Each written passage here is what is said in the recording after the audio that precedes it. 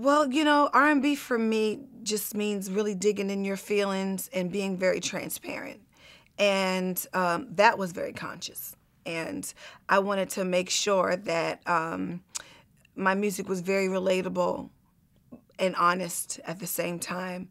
And I wanted to make sure that I was understood as a woman and not just this person on TV.